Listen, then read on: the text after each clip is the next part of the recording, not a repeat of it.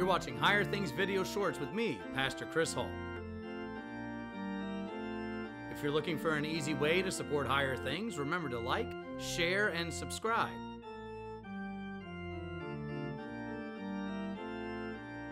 Also, hit that bell notification icon so you don't miss any Higher Things content.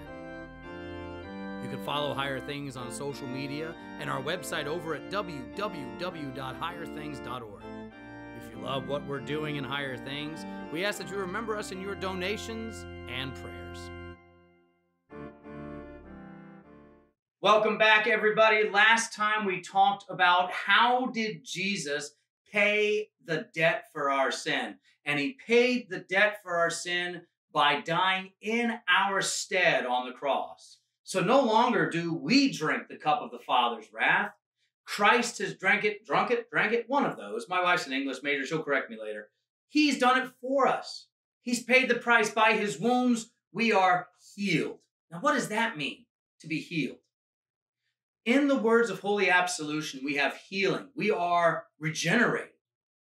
We are born anew, not like we are naturally, right? Like Psalm 51, verse 5, in sin did my mother conceive me. We're not reborn and regenerated in sin. We're reborn and regenerated in the words of grace and mercy, in the words of Holy Absolution. The reality that our debt is canceled. That is how we are born from above in Christ. So when we are forgiven, something happens to us. It's like Scrooge on Christmas morning. We jump for joy knowing that the jaws of hell is not our final destination, but instead the eternal dwellings of Christ is. So what does this do to us? What does this absolution do? Well, it frees us. It frees us from being a jerk to our neighbor. It frees us from being disobedient to our mom and dad or our boss. It frees us from cutting people off in traffic or getting mad when someone cuts us off in traffic. It frees us from complaining and belly aching and grumbling. It frees us from being lustful and gluttonous and envious. It frees you to live joyfully for what is to come. It frees you to walk this pilgrimage path unto eternity. It frees you to forgive your neighbor, knowing that when you forgive them, it's not earning points with God. You forgiving them is but a fruit of the reality that you're forgiven.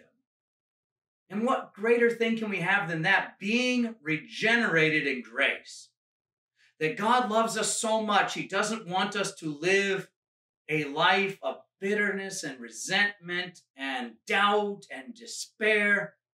He wants us to have a life that is a joyful step toward the one that is to come. And every time we hear that we're forgiven, we're reminded God doesn't hate you. He loves you. And he can't wait for you to be with him forever. In fact, he gives you little glimpses of himself now, the fullness of himself in your absolution. So be at peace, my friends, as we joyfully walk together, knowing that we're going to a great place because of the life, sufferings, death, and resurrection of our Lord and Savior, Jesus the Christ. God bless, and we'll see you next time.